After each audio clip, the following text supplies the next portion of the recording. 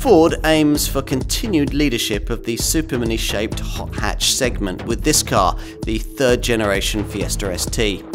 Of course, for not much more than the affordable prices Ford asks, you can buy more power, but after a drive in one of these, you probably won't want to.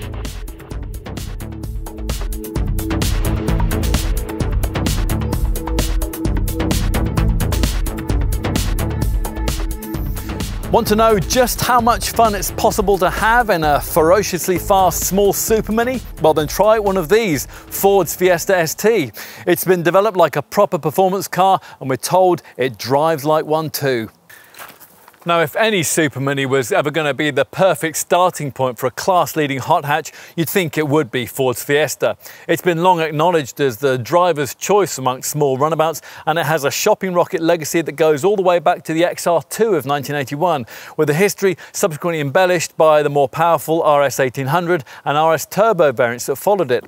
Curiously enough though, none of these models ever quite hit the spot for serious enthusiasts. Throughout the 80s, the 90s and the noughties, they tended to prefer French hot hatch rivals. First a series of small Peugeot GTIs, then in more recent years the Renault Sport Clio. Only with the second generation Fiesta ST of 2012, this current car's predecessor, did Ford finally get their attention. And the company aims to keep it with this Mark III model, which claims to offer the most responsive, rewarding and engaging Fiesta experience yet. Well, we'll see. Now, unlike its rivals, the Blue Oval has not one but two performance badges up its sleeve when it comes to cars of this sort. ST, or Sports Technologies, being company speak for quick but not concussive, and that's the performance level that sits just above fast but family-friendly ST line models, but just below track spec RS derivatives. A badge, in other words, promising mild Madras rather than Vindaloo, and one applied to the kind of car a red-blooded racer could enjoy but still use every day.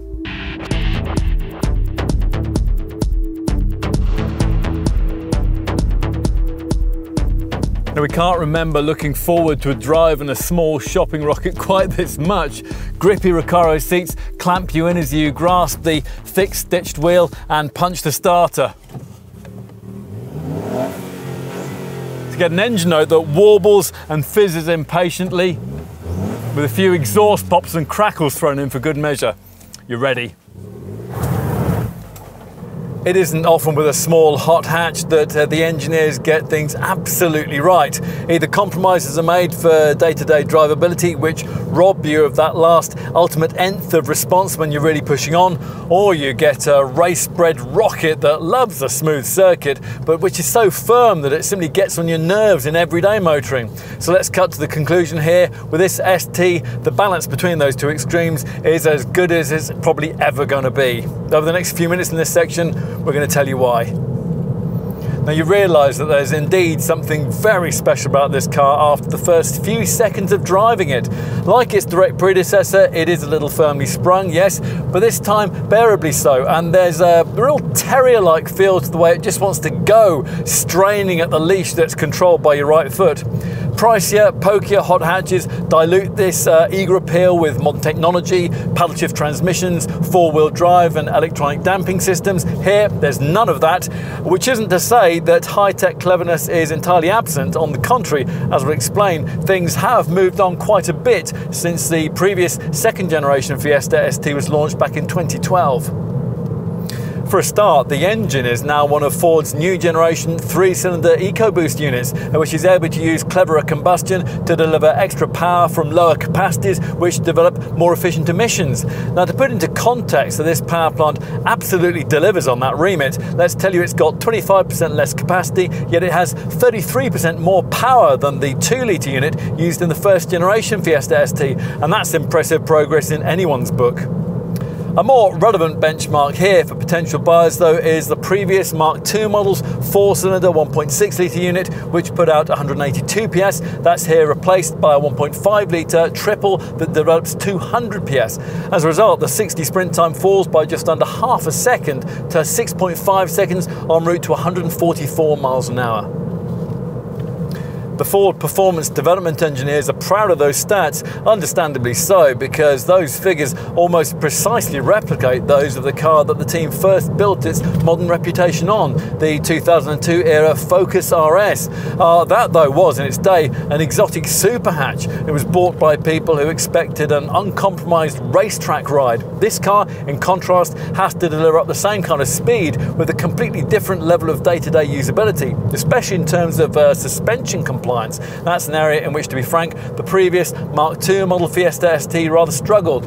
If you owned one, carried passengers and drove it over poorer surfaces, you were left continually feeling the need to apologise to them for the selfishness of your buying decision. The Blue Oval brand was determined that this car would be different, and the Ford performance guys spent 3 times as long as usual on the suspension development to ensure that it would be. Now first, they specified a special set of Tenneco dampers, which are double valved, frequency selective, and able to stiffen or slacken on their own without driver involvement. The engineering team's next move was to purpose design a set of now patented so-called force vectoring springs for the rear axle, which are effectively bent into their fittings to apply a stabilising lateral force onto the rear wheels, as well as performing their usual load-bearing tasks. Now with these in place, it was possible to specify softer ride bushes without damaging the taut, responsive cornering stability that this hot hatch had to have. As a result, this car is now firm but friendly over tarmac tears. Big bumps won't win you, and you'll no longer need to dread potholes and speed humps. And it all works even better when the road opens up and you get to an environment where this fizzy Fiesta is far more in its element. This model's direct predecessor was described as the anti-supercar driver's car, which meant essentially that day to day in the real world, on real public roads, you could generally have more fun in it than in something seriously exotic. It was a reputation that Ford Performance felt it could further build on this time around, and its engineers set about the project with a real sense of purpose.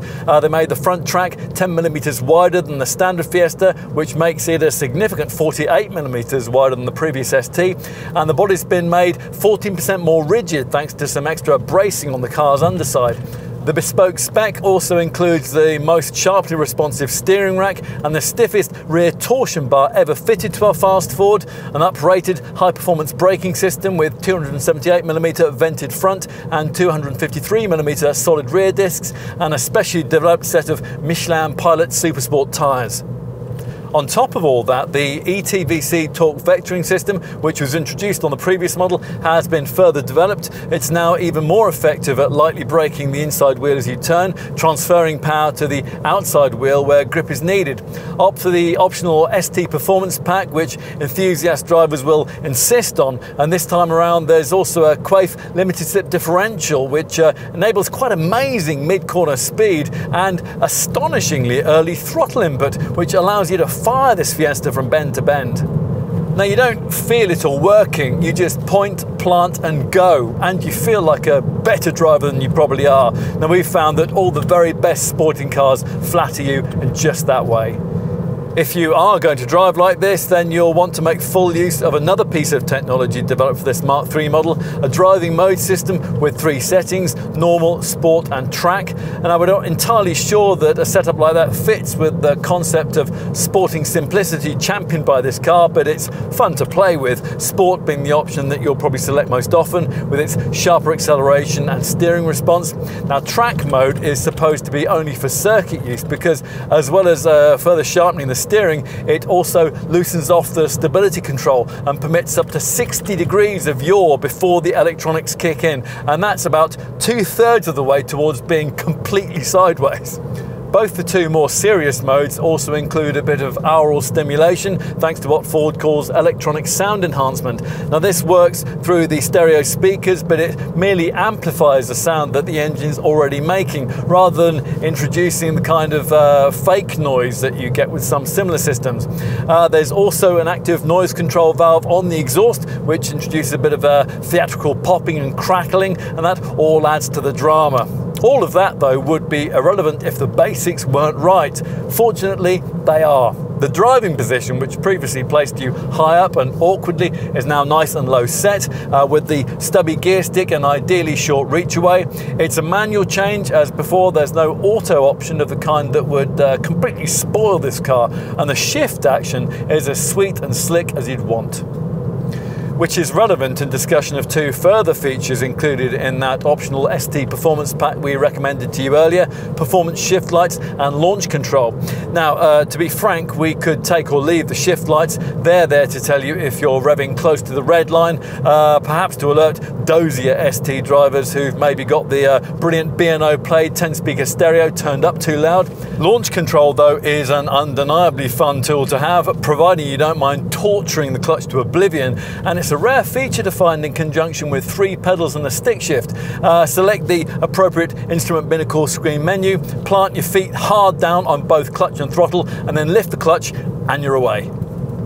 Leo Roques, head of Ford Performance, reckons that the difference between good and great sporting cars lies in their linearity of response, or to put it differently, the way that necessarily sharp responses are combined with the kind of easy fluidity that you'd ideally want in everything from the gear stick throw to the throttle response, the steering feel, the traction and cornering momentum. He's right, of course, but finding an enthusiast-orientated model of any kind that can deliver all of that is rare in our experience. The highest compliment that we can pay to this car is to say that it's much in evidence here.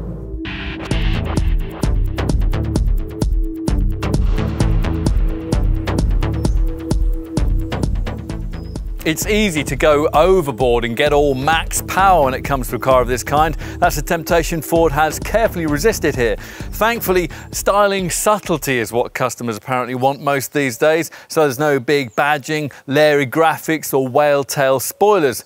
Nevertheless, visually, you are left in no doubt that this car represents another level of Fiesta engagement. Now, this isn't the prettiest junior shopping rocket you can buy, but it is playfully purposeful in demeanour. The business end dominated by smart honeycomb finished upper and lower front grills. Smoothing out the previous model's central bonnet bulge gives this third generation model a cleaner, smoother and more sculpted look, and that goes well with these slimmer, smarter headlamps, and they look particularly good when, as here, they're specified with full LED beams.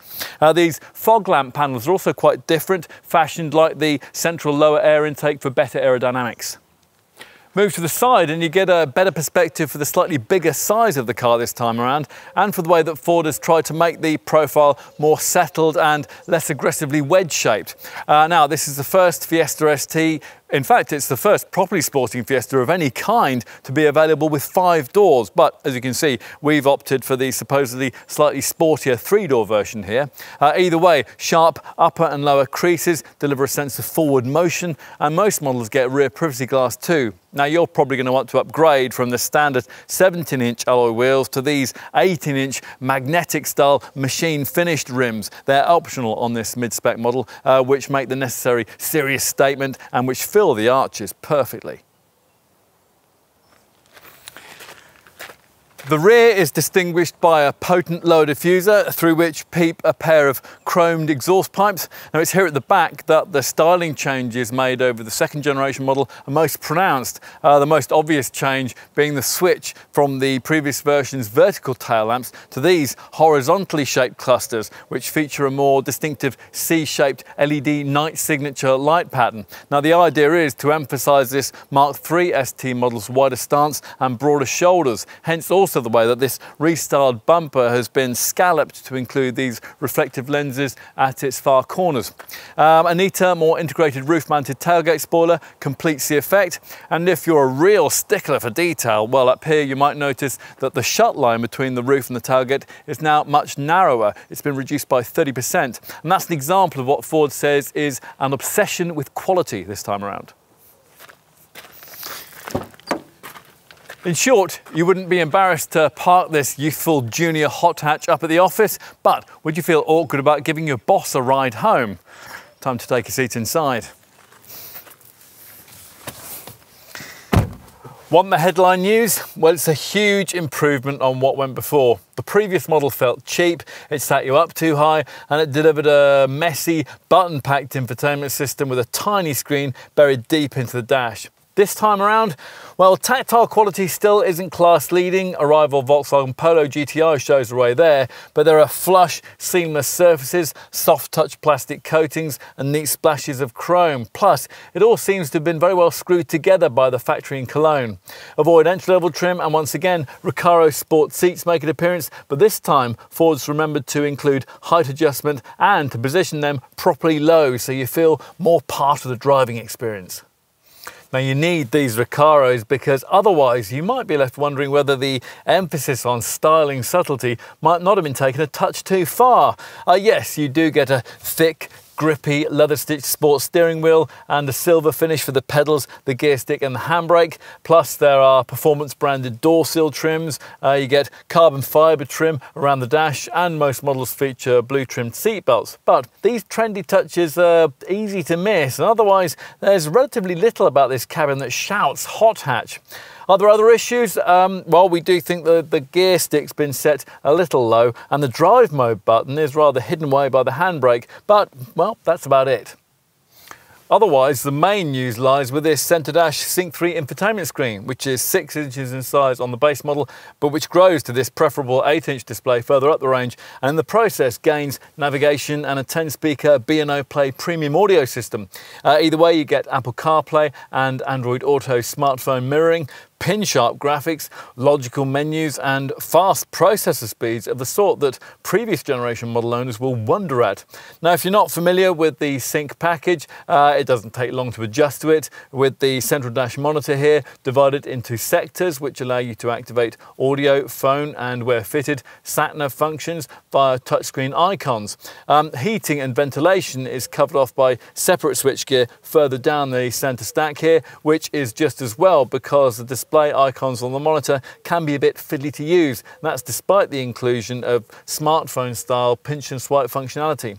Instead of stabbing away at the screen graphics, it's better to try to master the system's impressive voice-activated functionality. Now that will allow you to issue simple one-shot commands. So simply by saying phrases like, "I need a coffee," "I need petrol," or "I need to park," you can easily locate nearby cafes, petrol stations or car parks and find destinations like train stations, airports and hotels.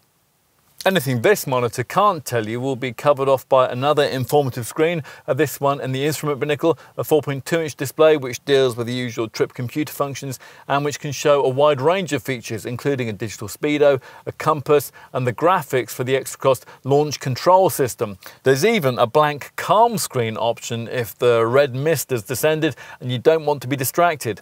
Now you view all this through the smart multifunction 3-spoke steering wheel we mentioned earlier. The TFT screen sits above small fuel and temperature gauges, and it's flanked by big, clear speed and rev counter dials. It's all very user-friendly and ergonomically spot on. And that's one reason why it's so easy to feel comfortable in this car, although the standard blue-stitched Recaros that clamp you firmly in might not be welcomed so much by those with a regular liking for the products of Colonel Sanders. We're not so keen on the rear 3/4 vision. The small rear side windows hamper your over-the-shoulder view, so we would suggest that you opt for one of the packages that'll throw in rear parking sensors. What else? Well, we like the B&O Play 10-speaker audio system we've been trying here, although unfortunately having that means you can't specify a spare wheel. And the same, for some reason, applies to the optional panoramic glass roof. Interior storage is decently taken care of. There's a big 1-litre area at the bottom of the centre stack with a USB port, and that'll be ideal for your mobile phone. Plus you get an integrated pair of illuminated cup holders near the gear lever with a credit card slot just in front. Avoid entry-level trim. You get this lidded storage box between the seats, and that includes a lift-out tray, a pen clip and another USB port.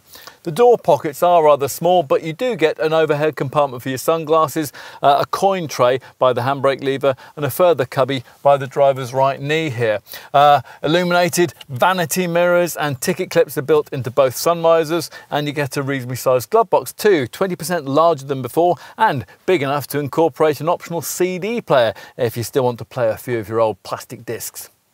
Inevitably, there are a few issues, things we'd want Ford to look at for the facelift. There are no roofline grab handles, the cruise control buttons on the steering wheel are a bit fiddly, plus the centre dash touchscreen attracts reflections, and the ventilation vents beneath it freeze your fingers if you linger too long on the controls. As for build quality, well, the glove box lid and the door handles let the side down a bit here, but what's important is that the bits you regularly interact with, the wheel, the gear knob and the indicator stalks, for example, all feel significantly more upmarket than you might expect from a mainstream branded model. And, well, rear seat space. Well, these heavily bolstered Recaros do slightly hinder your access into the back, but if that's an issue, then you'd obviously opt for the alternative 5-door body style. Once you're inside, this rear compartment is actually nicer to sit in than the claustrophobically rising beltline of this 3-door body shape might lead you to expect. Headroom is manageable even for a 6-footer, although his or her legs will be crushed pretty snugly against the seat in front if the folk ahead are of a lankier build. The low transmission tunnel will make it possible to relatively easily take a trio of kids back here too, should that ever be necessary. Storage is reasonable too, thanks to spacious side bins and seat back pockets, plus there's a central cubby and a couple of jacket hooks. Finally, let's take a look at the boot. Now, the wide tailgate gives easy cargo area access, but there's still quite a high sill to heave bigger shopping bags over. Mind you, that's common to many super mini hot hatch models, and the hassle it causes is minimised if you pay the small amount extra for the optional adjustable height boot floor. A couple of small pockets on either side are ideal for stowing smaller bits and pieces, plus on the left you have Velcro straps and an elasticated strap too. There's also a couple of bag hooks. Predictably though, there's no spare wheel as standard, and that should free up space beneath the floor, but on most models that's occupied by the subwoofer for the B&O Play audio system. Now, we should give you the total cargo capacity figure, 292 litres, which meets the current class standard. If you need more room, pushing forward the 60/40 split folding backrest frees up 1,093 litres, and that should be sufficient for the needs of most likely buyers. Now, because the backrest just flops down onto the seat squab, that doesn't give you a completely flat base for the cargo area, and on top of that, this Ford's floor has quite a step in it when the rear seats are tipped forward. At least you can alleviate their second issue with the adjustable height boot floor we just mentioned.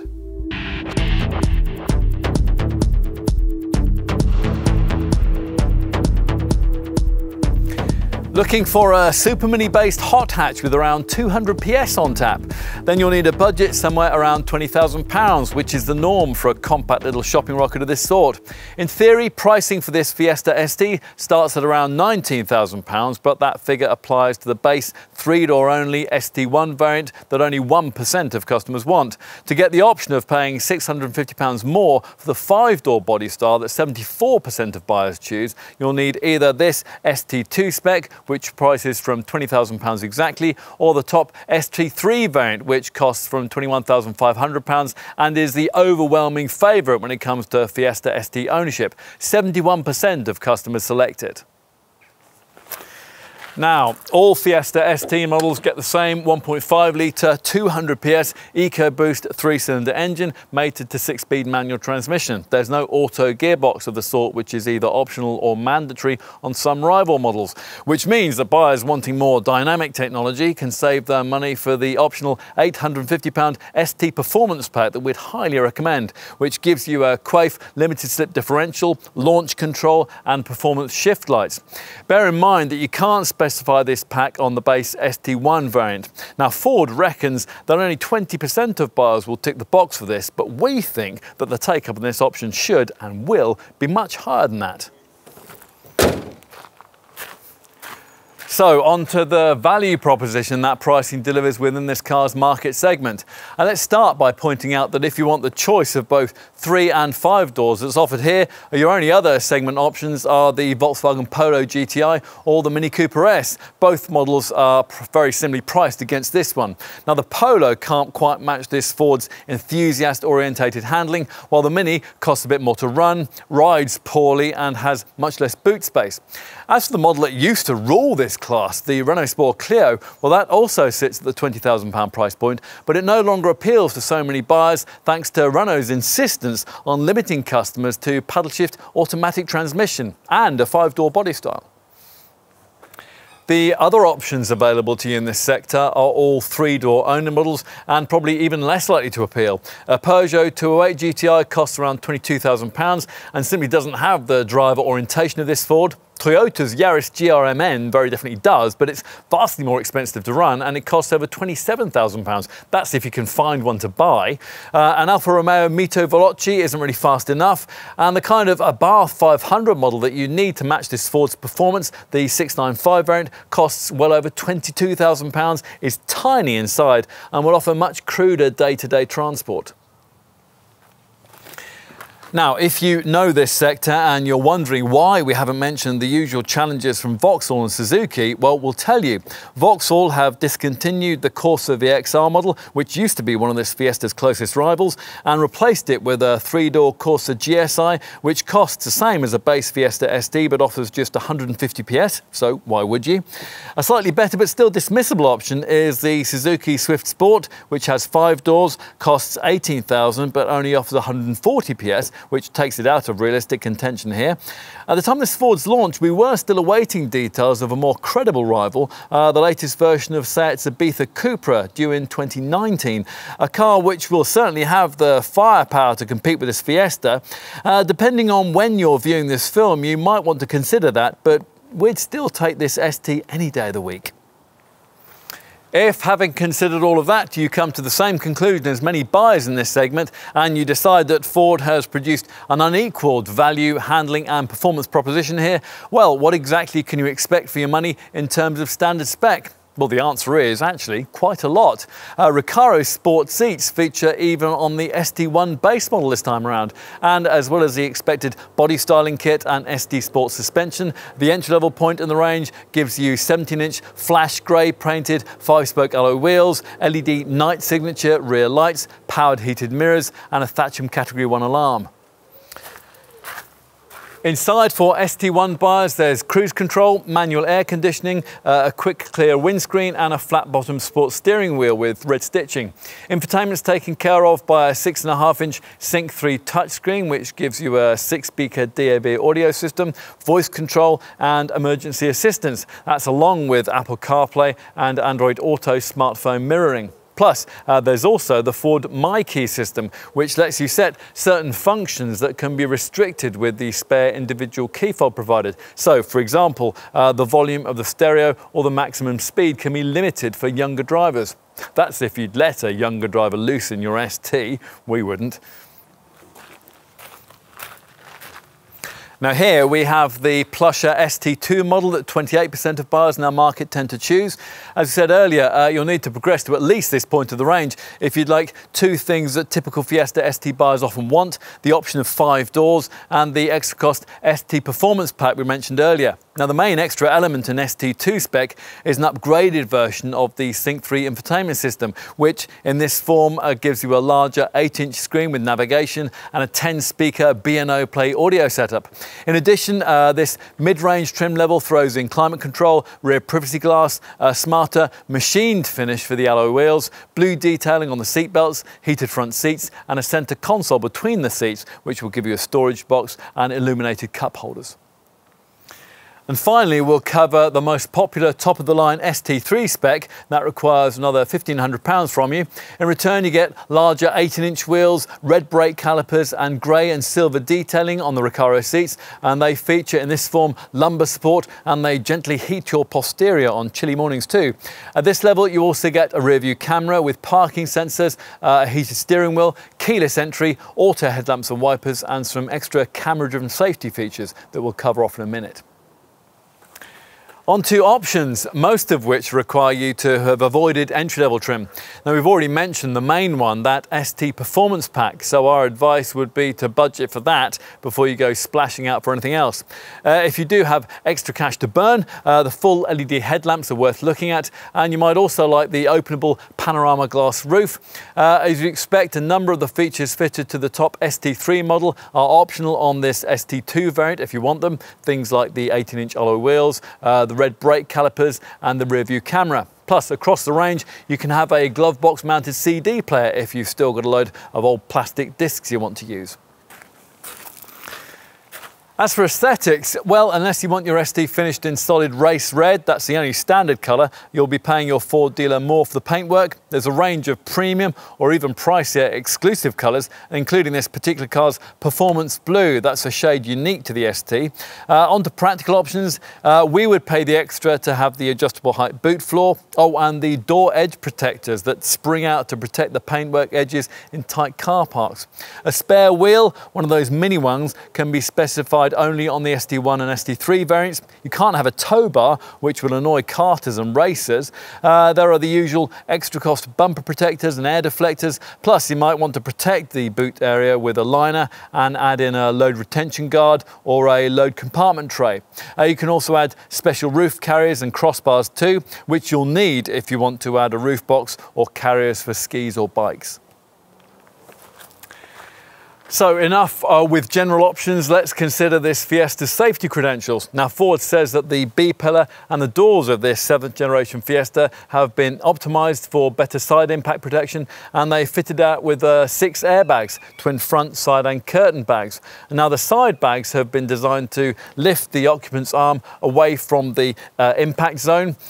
Some rivals do include a driver's knee bag too, but Ford says that this Fiesta doesn't need one of those, thanks to a clever locking seatbelt tongue attachment on the driver's belt, which prevents slippage of that belt during an accident. Now, with this Mark 7 Fiesta, the rear outer seats feature load limiters and pretensioners, and another safety improvement this time around lies in the fact that inside the doors are pressure sensors, which enable restraint systems to be activated several milliseconds earlier in the event of a side impact.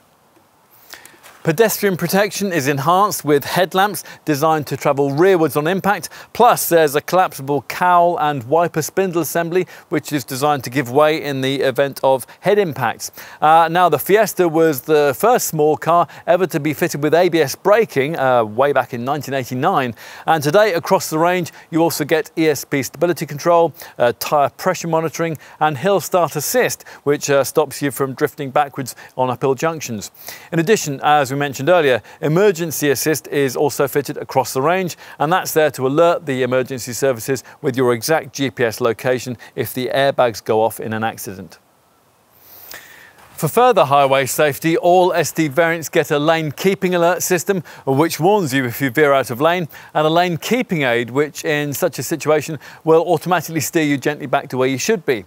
Now, annoyingly, Ford hasn't seen fit to include the pre-collision braking autonomous braking system, which you can have on lesser Fiestas. You can't have that here, even as an option. However, if you can stretch to the top ST3 variant, or on this ST2, pay extra for the optional driver assistance pack, then your car will come with 3 extra high-tech camera safety systems, traffic sign recognition, which pictures road signs as you pass and then displays them for you on the dash, auto high beam, which will automatically dip your headlights at night in the face of oncoming traffic, and driver alert, which will monitor your reactions for signs of drowsiness and, if necessary, will prompt you to stop for a restorative coffee.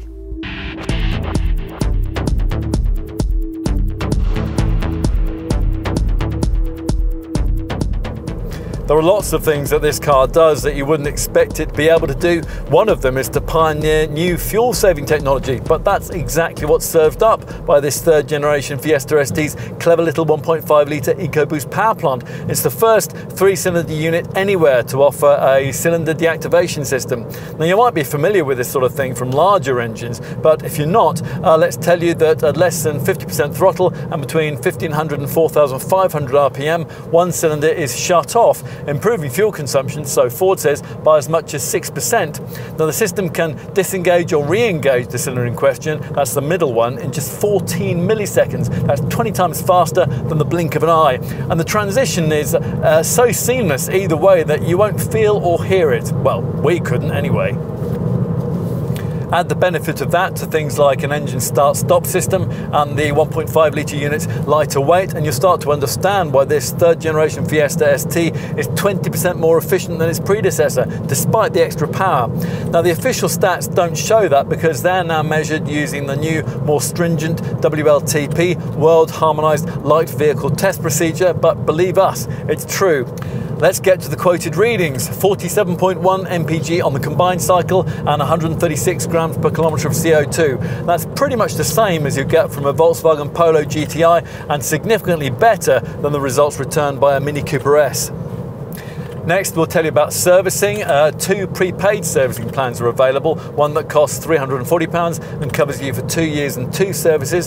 Another that costs £550 and is transferable to future owners and covers 3 years and 3 services. Maintenance bookings can be done online through the My Ford portal, and this is part of the Ford Blue Service Scheme, which wraps up all the care and maintenance of your car into one bundle, and that includes a free 30-point e-check of vital parts and highlights any work required with a red, amber or green traffic light warning to rank items which need attention in order of importance. There's also the Ford Service app, which you can download to your phone for free. Now, this lets you locate your nearest dealer and make a booking, plus it has a couple of extra elements. It allows you to find petrol stations, and it includes a Park Me feature, which remembers where you left your Fiesta, so you won't have to go hunting for it, say in a busy multi-story. What else? Well, if you're thinking of doing a few track days, and this car is so much fun that it'd be a real shame not to, do remember to budget for extra wear on brake pads, discs and tyres. As for depreciation, well, if you're a prospective customer, you'll be glad to hear that Fiesta residual values are generally on the up, as both new and used markets respond well to the increasing quality of the latest generation car. That still, though, doesn't completely explain why with this ST, some experts reckon you might get as much as 50% of your initial purchase price back after 3 years, which is basically unheard of for a Fiesta.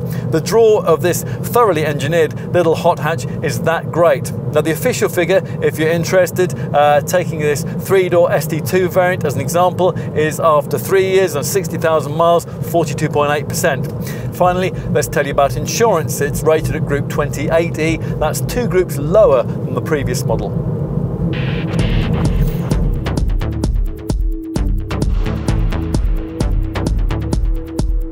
Designed by enthusiasts to be driven by enthusiasts, this fast Fiesta is poised, it's priced to sell, and with 200 PS on tap, it's plenty quick enough.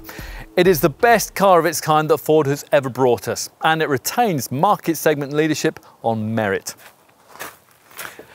Now, as long as you can get your head around the idea of paying well over £20,000 for a Fiesta, this car is fiendishly difficult to criticise.